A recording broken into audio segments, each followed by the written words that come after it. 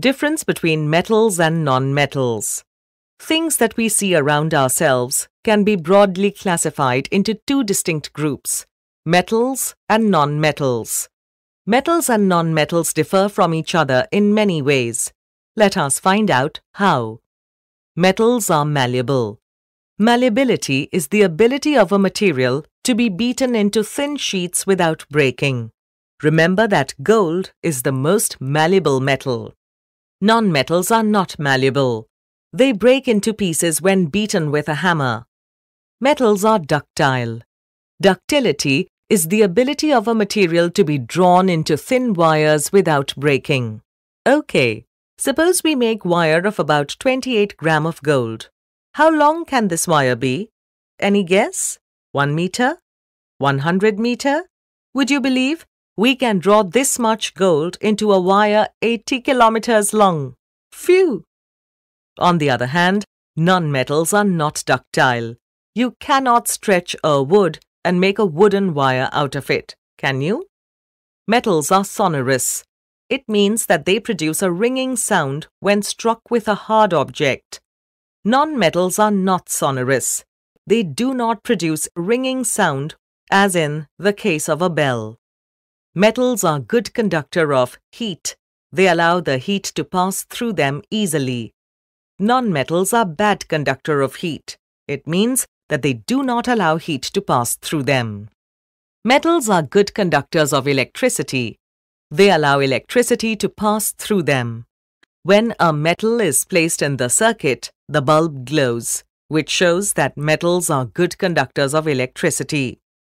Non-metals are poor conductors of electricity.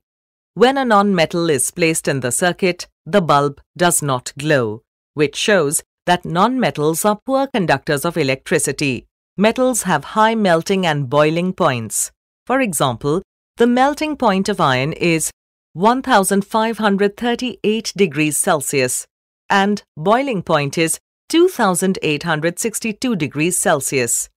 Non-metals have low melting and boiling points with the exception of diamond and graphite. For example, the melting point of sulfur is 115.2 degrees Celsius and boiling point is 444.6 degrees Celsius, which are low as compared to those of metals. Metals are lustrous, which means they shine brilliantly. Hence, the ornaments are usually made up of metals. Non-metals are not lustrous, which means they do not shine. Metals are solid in state, except mercury, which is in liquid state at room temperature.